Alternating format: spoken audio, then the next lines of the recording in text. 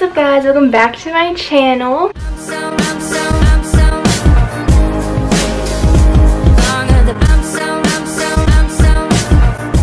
I haven't said this in a while, but if you're new here, welcome to my channel. My name is Lauren, and if you're not new, welcome back. Okay, my room has such great lighting, except when it goes in and out when it's cloudy, which is what's going on right now, so I apologize if the lighting keeps going in and out, but anyways, in today's video, I'm going to be I'm going to be telling you all about my freshman year of college, like my first year experience, because I did finish my freshman year already. I took my finals last week, and now I'm completely done, so I'm technically a sophomore in college right now, which is very exciting. And this video is from a commuter's perspective. I did not dorm. I did commute to school every single day, so I did not get the dorm life that college is all about, but I still believe I do have some valuable tips and stuff to talk to you guys about, so that's what I'm going to do in this video. I go to Plnu Nazarene University, so I'm going to be telling you 10 different things that I wish I knew before I started college. These are also like 10 tips and stuff that you guys can take into mind when starting college, because I know a lot of people are making their college decisions right now, so I think this is a very important topic to address. These tips are not in any way in order of importance or anything, they're just what came to my mind first, so yeah. Okay, so number one, professors want to help you out, even if it may not seem like it. Okay, Plnu is like a very small school, so the like student to teacher ratio in like each class is like average 25:1, so they are very small classes, much like high school classes. I went to a small private high school as well, so I was very used to small classes, so this transition wasn't hard for me at all because that's what I was used to. I think it would be a lot harder if I was transferring to a giant college where you have classes in like the gym because your class is so big, like 200 people. So especially when you are in a small school like Plnu, it's important to know that your professors are like there for you. It may not seem like it as much if you go to a bigger school because you may feel like you're outnumbered and that like other people have more important questions than you do, but that's just not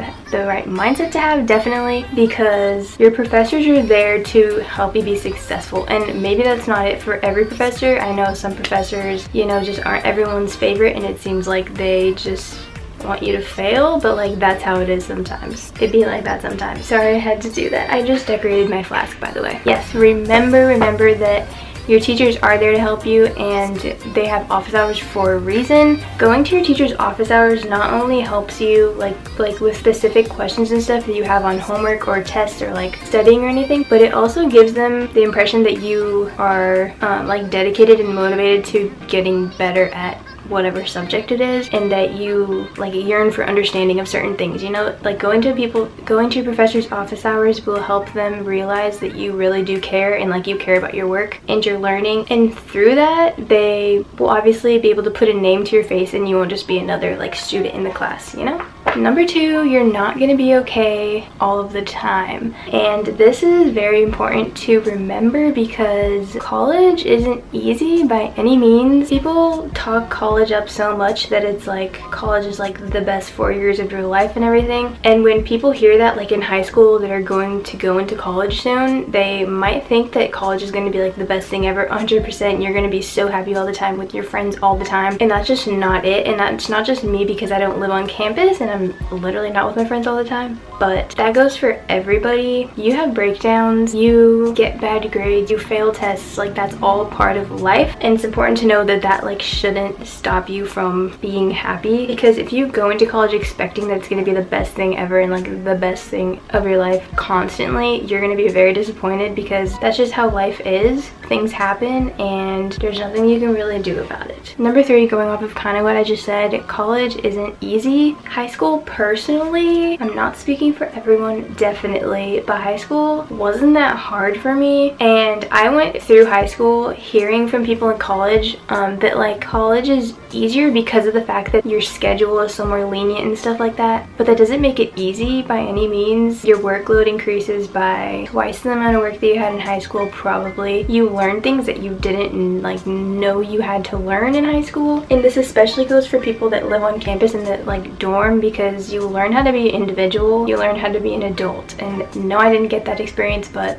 I think I've accomplish it other ways and not just like having to live on my own. Number 4, people want to be your friend. I personally was scared of starting college because of the fact that I knew one girl that went to my high school that was going to Plnu, and I'm not a very outgoing person, I would say. I may come across like I am on camera, but I don't think I am at all. I get nervous with like meeting new people and stuff like that. I don't know why. I don't know why, but I've always been like that. Like that's how I've been my whole life. I think I've gotten a lot better at it, but meeting people has been hard for me, and especially going in knowing that I'm a commuter and that it is a like 95% residential campus. It's crazy to know that I would have to go in and that I would have to like put myself out there even more than other people because I don't live on campus and because I don't get like the like dorm activities that people get in like the dorm groups and the moving in process and stuff like that, where you meet people in the process. I literally was like, I got there, I did orientation, and then like I didn't get to stay for all the extra stuff. Like I had to go home, and I think that's what was hard for me, especially in the beginning, is that I was like, wow, no one's like me and like no one else commutes. This is really weird, and I don't think anyone wants to be friend of the commuter, so this is really hard. But that was not the case at all. First of all, people are so much nicer than you think. I don't know if that's only at Point Loma, because people at Point Loma are nice. Other people are thinking the same things that you're thinking, in the way that they might be nervous to come up to you and say hi and introduce themselves and stuff like that. So you knowing this now that I'm telling you this, you should be the first one. Like go up to someone, say hi, introduce yourself, talk about your majors, talk about where you live, stuff like that, like where you're from. And I guarantee you people will want to be your friend and people will want to meet you. Number 6, being organized really matters. This is just as important as it was in high school and with everything else in your life. Like being organized is one of the top things that people need in order to be successful in like certain things. This includes keeping a planner with all your homework written in it. Throughout high school, I was like, I never wrote down my homework, like ever. I always just like, oh yeah, I'll memorize it and then I'll just do it when I think about doing homework, and like it'll be in my brain. And it works for me. Like I never had to write down my homework until college came, and I didn't even take that many classes. Like in high school I took 6 classes. First semester I took 7, but some of them like weren't even really like classes. Like I never had homework for them. And then second semester I took 4, and one of them was online and ended first quarter, so I technically was taking 3 classes for the majority of the year. And even though I was taking 3 classes, my workload was very large, and keeping a planner with all my homework in it was the only thing that like kept me sane, and being able to write things down and cross them off a list helped me out so much, and I think it would help you out too. So even if you don't think you need to, or like you were like me in high school and you didn't need to write down your homework, just try it out. Like try it out and see if you like it, because I didn't think I would enjoy it or it'd be any way beneficial to me, and it definitely was. Number 7, this is about your major. Don't rush into being declared and declaring a major. You see, I was undeclared. I applied undeclared until I felt like I needed to pick a major in order to like graduate on time. I don't know why I thought this. So literally the week before school started, I was on the Point Loma website looking through the majors, reading descriptions, reading class schedules and stuff like that, and I was like, dietetics. I like food. I like learning about being healthy and nutrition. I'm just gonna declare dietetics as my major because that sounds so fun, right? Wrong. I went in,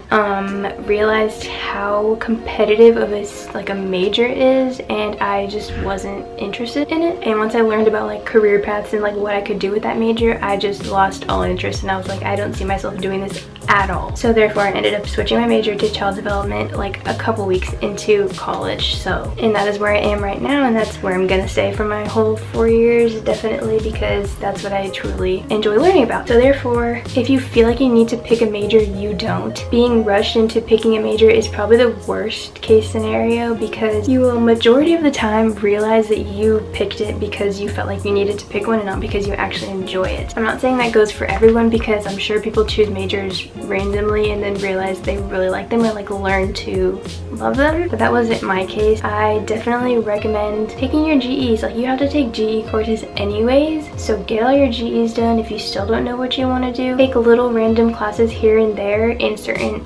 majors and see what you enjoy. Like that's really the only way you'll learn about what you really enjoy doing, is by literally learning and becoming more knowledgeable about certain subjects. Number 8, this kind of goes along with your major.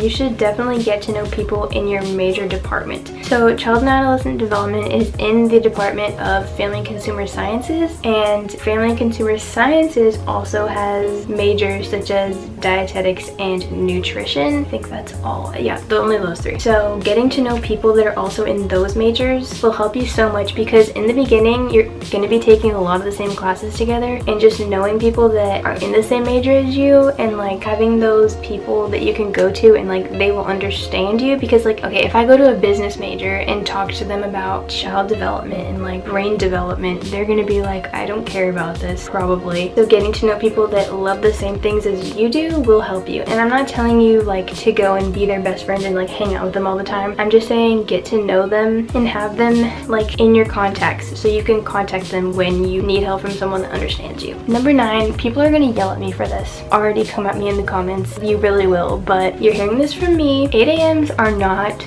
as bad as people talk about. And I watched some of these videos of like what I wish I knew before college, and people are saying like 8 a.m.s aren't like 8 a.m.s in high school. But honestly, I think I can say this very like directly, because me being a commuter, I have to drive in traffic in the morning, literally an hour plus sometimes, to my 8 a.m.s. And when some people who live on campus are the ones complaining that they're taking an 8 a.m., I just don't get it. Maybe it's just easier for me because I don't know. I honestly don't know. First semester I took an 8:30 a.m. and that was chem, and it was 3 days a week, Monday, Wednesday, Friday, and it honestly wasn't bad. Like I prefer early classes because I get them done with earlier in the day. This semester I took a 7:25 a.m. class, and it was child and adolescent development, and that was 2 days a week, Tuesday, Thursday, and like it was fine. It was honestly okay. Like yes, it was hard to wake up some mornings, but like having the mindset of I'm getting this class over with now this early in the morning that I have free time later to do other things. Because odds are if you don't wake up early for a class, you're gonna end up sleeping in and probably being even more tired because you slept in and because you got too much sleep, if I'm being quite honest. So no, 8 a.m.s are not as horrible as people think they are. They're really not. And if you disagree, I mean, you can disagree with me, but that's just my opinion. I honestly prefer them, unless you literally like cannot function in the morning and you need to take later classes, like sure. But being a commuter, I specifically had to like schedule my classes so that I could get home before traffic starts and like didn't have long gaps in between my classes, because obviously I didn't dorm, like I didn't have a dorm to go back to. So yeah, but people who live on campus, I feel like they would definitely prefer later classes because it's convenient for you if you live on campus. I get that. I'd probably be the same way, honestly, but since I'm not, my best choice was to take early classes, and it ended up making me realize that they're not bad at all. So last but not least, number 10, it's so easy to skip class, but don't skip class. And this is coming from me, who definitely has skipped class before, so I'm not being hypocritical. I'm not telling you don't do it, it's horrible, like me, you're so bad if you do it, because no, I do it too. I've done it. Everybody I know has done it, but like just don't.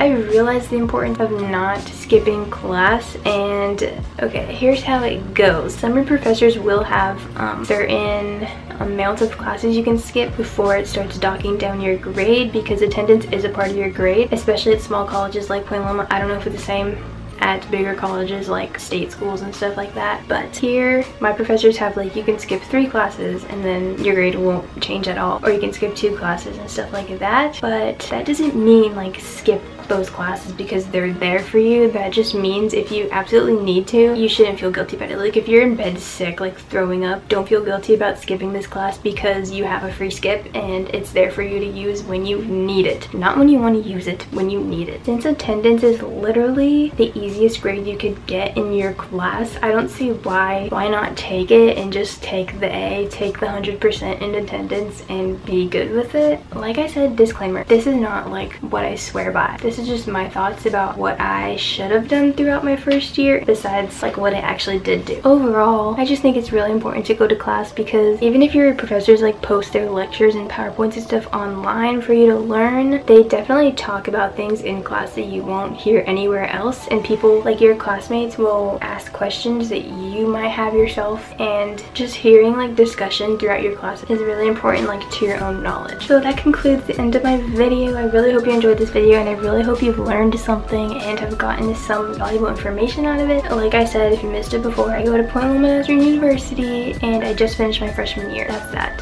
And yes, I'm a commuter, so this was from a commuter's perspective. And yeah, if you have any more questions, feel free to ask me, like DM me on Instagram. I've literally gotten so many DMs from people asking about like my advice on Point Loma and stuff like that. So if you guys want to see a video specifically towards that, definitely let me know in the comments and I will do that for you. But that was like prior, and I know a lot of people already decided on their colleges, so that might not be even relevant anymore. So thank you so much for watching this video, and I will see you in my next video. Bye guys. Hey, feeling good like I should.